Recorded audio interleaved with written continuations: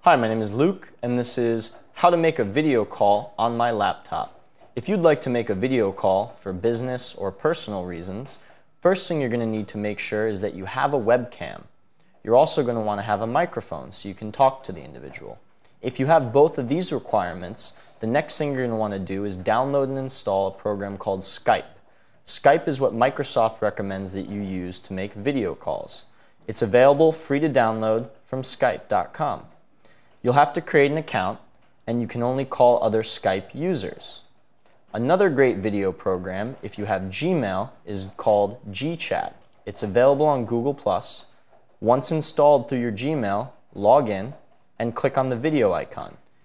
Here a prompt will appear, and you can start to invite people, either by their Google names through Google+, or just by adding the email address.